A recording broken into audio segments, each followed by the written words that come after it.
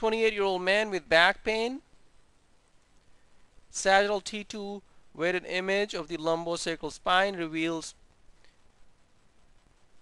grade 1 enterolisthesis of L5 on S1 vertebral bodies.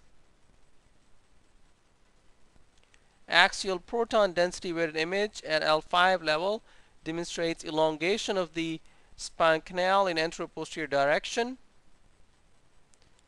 Sagittal T1 weighted image shows bony discontinuity of the pars interarticularis of L5 vertebra. The L5-S1 intervertebral foramen has a horizontal and bilobed configuration.